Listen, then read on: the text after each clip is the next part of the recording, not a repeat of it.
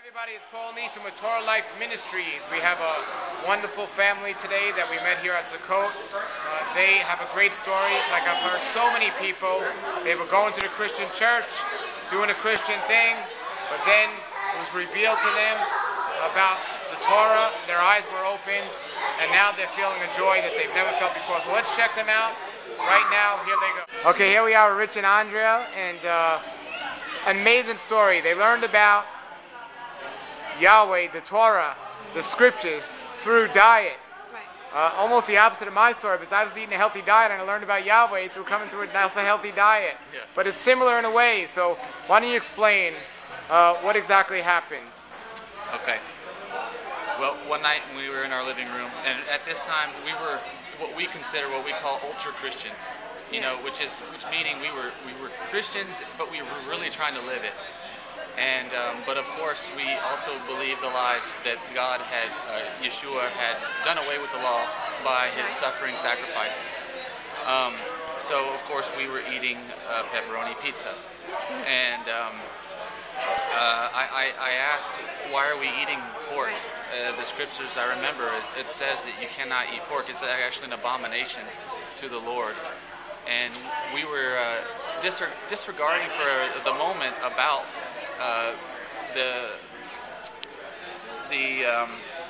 that we were not under the law anymore. We wanted to concentrate on what it said, and we felt like the Creator, who created our bodies, probably knows what's best to go in it. Right. And so we just concentrated on that.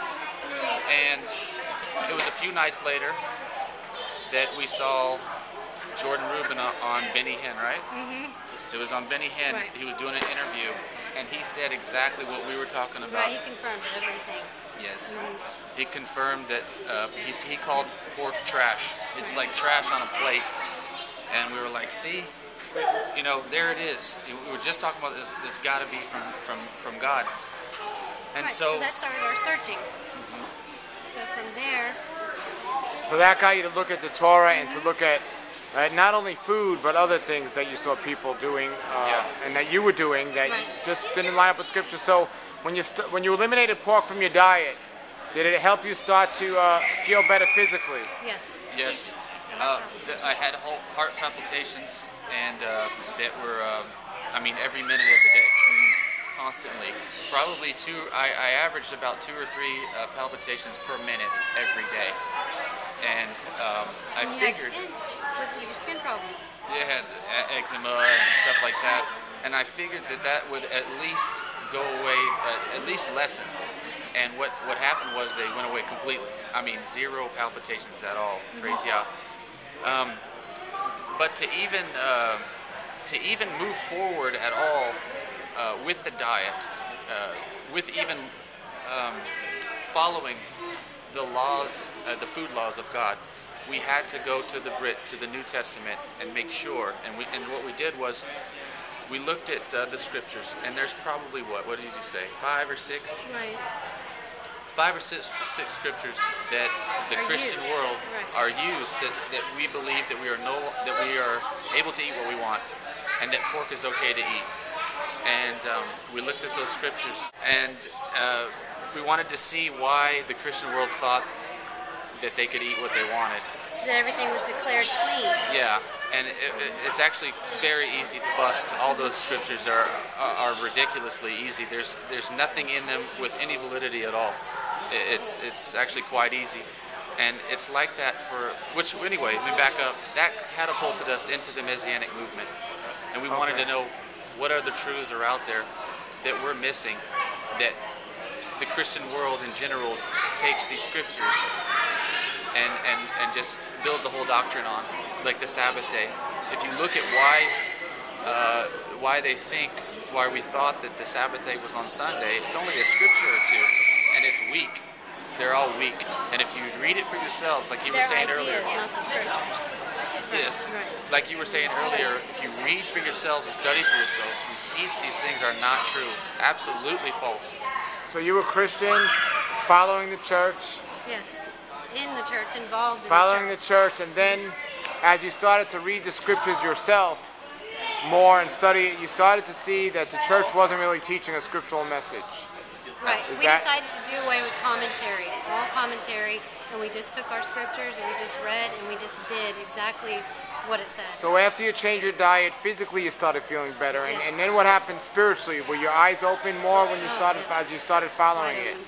Eyes wide open to scriptures that we have never even seen before. It's like you can read the whole thing, you know, and especially the whole New Testament, and it's like you didn't even see these verses before in these scriptures, and the understanding, some of the true understandings from them. And as I was telling you earlier, when we first found out about this walk, we just knew that we just wanted to obey. And we saw in the scriptures that we must obey God's food laws. We must. It is not an option. Right. And so we said, well, what else is there that we're not doing that we should be doing, or we are doing that we shouldn't be doing? Right. So from there, we started changing, and we did not know that there was a Messianic world. We didn't know it existed. And so we thought, we said, it was funny, we said, is there anybody else out there like us? Right. When we were doing our Sukkot, we thought we were by ourselves. We thought we were, we were doing our Sukkot. We didn't know anybody else on the planet was doing it. Maybe Judah was doing it, but we didn't know that there was a whole world out there. And that was kind of funny, because I was like, you think anybody else knows about this? You know? So as you started to learn that there were others doing this, what was the reaction from your Christian friends that you grew up with when you started to tell them, you know, that there are some things we're going to be changing in our lives? What was the reaction? We had a couple of friends that came out of the church at the same time as us, not with us. It was just right at the same time. Some of them ended up going back into the church. We had friends that didn't want to be our friends anymore. They said we've fallen from grace. Yeah. Was their reaction. That's a popular line. Right. We had family that didn't agree with what we were doing. They thought it was too Jewish. And now they've come along where they still remain in the church, yet they want to know more about what we're doing and why we're doing it. Yeah. And we've learned that all you can do is tell people what you feel is the truth, and what you're seeing as the truth. And it's like Yeshua said, that their hearts are waxed. You know, Well, the disciples said, "Why do you speak in parables? Why don't you just speak plainly?" They said, "Because their hearts are waxed." They need to search it out. And that's what we've seen, is we can actually take an issue to someone, to my mother, for example. I can take an issue and show them the scriptures and actually prove it. And if there was a court of law right there, or a jury, done deal. You know, it was a proven thing. I take a couple scriptures, see, Ma. But when someone's heart is waxed, they're not going to get it. Unless they search it out for themselves. Yes. And really want it, like we really did. So Back then, did you have a beard back then? I had an on-your-face beard. I mean, but Because I had of what stubbles. the scripture said. I had stubbles, and through the years, you just start to feel like I want it to grow. See, this is full grown. That's all. this that's is- all it'll do Yeah, right now. This is months and months, and you know, Yah gives us what He wants. But I just, you know, we're called to be holy as He is holy, right? And we're to want to be like our Father, Yeshua.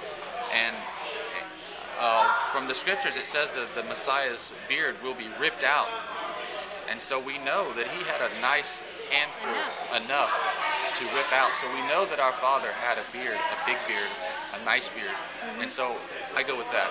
You know? And what about you? I see you wearing a head covering, and you dress very modestly.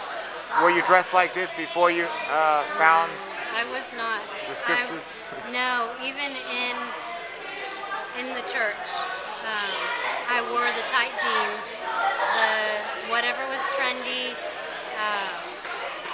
I'm ashamed of how I used to dress, and I just felt very convicted to cover up and be modest and to not show skin or figure and even put a head cover on because I'm married and I do have a head, my husband, and I do agree with Corinthians where it says that the woman is to put a head cover on. So what would your advice be to people that are in the church, young couples in the church, and they want to learn more? Right. What would your advice be to them?